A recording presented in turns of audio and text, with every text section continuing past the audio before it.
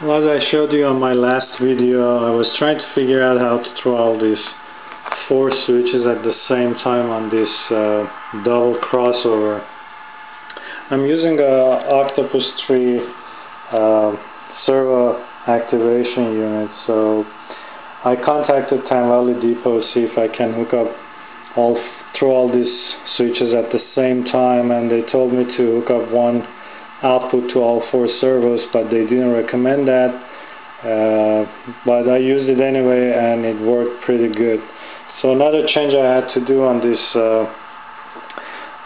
crossover was to install one of the servos, actually 2 of them, but this one is right here. You can see I installed this bent connecting rod and installed the servo backwards, and the one that is here, it's also the opposite of this one here. So okay, so also these are the feeders. You go to the tracks. I use feeders for all my tracks. They get soldered to the main boss underneath. So I'm going to put this back. I'm going to put this down for a second.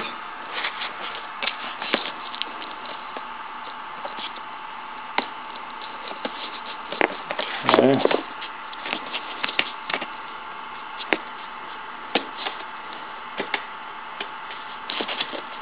Alright, so temporarily I'll hook them up. Alright, so as I told you, I'm using Time Valley Depot Octopus 3 here, and I'm using 2 relay packs that it changes the polarity of the frogs.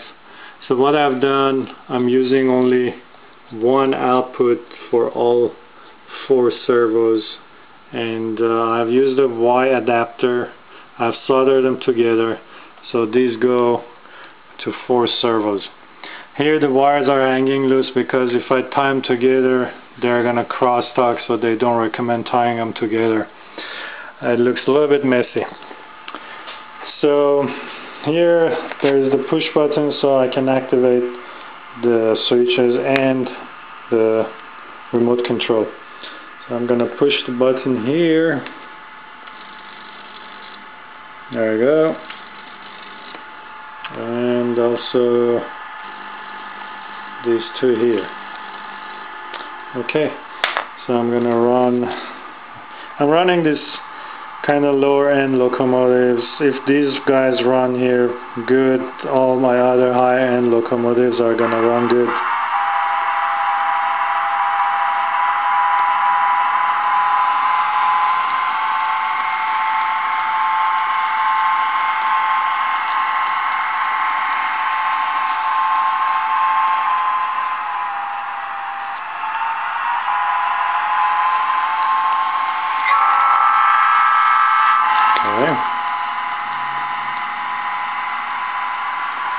That.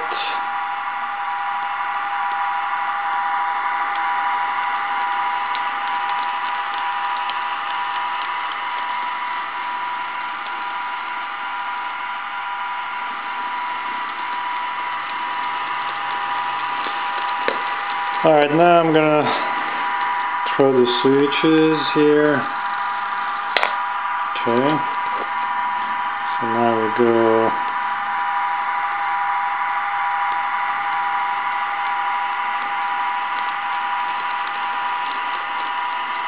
Like that.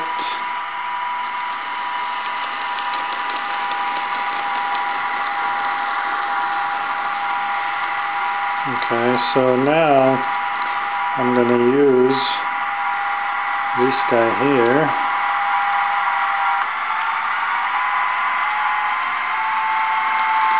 So what I've done, I've chosen 1 axle, 2 axle, and 3 axle locomotives to make sure all work pretty good. So that's that.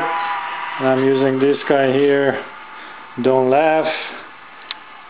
This has only 1 axle, so I'm going to use that to make sure that everything runs good.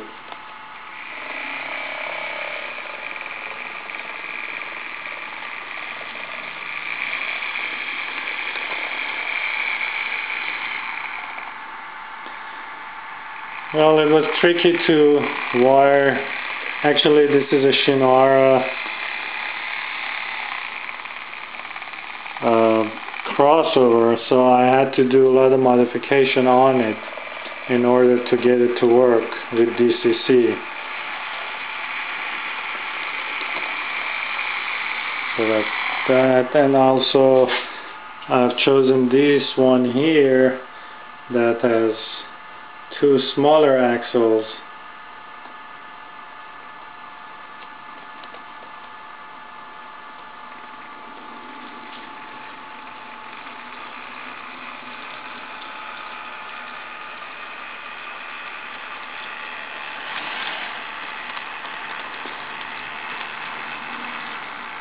As you can see, they run pretty smooth, so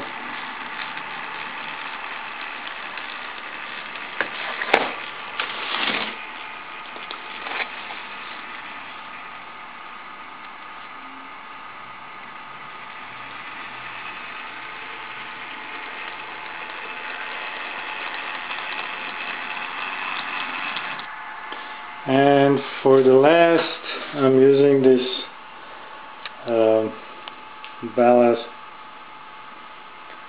thingy. I'm not sure what they call it, but I'm gonna run that.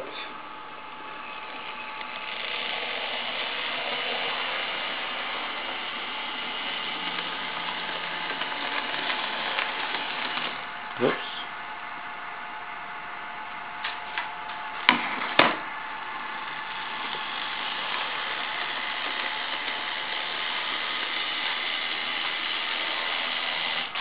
Alright, so this one is pretty cool. I've installed beacon lights, headlights.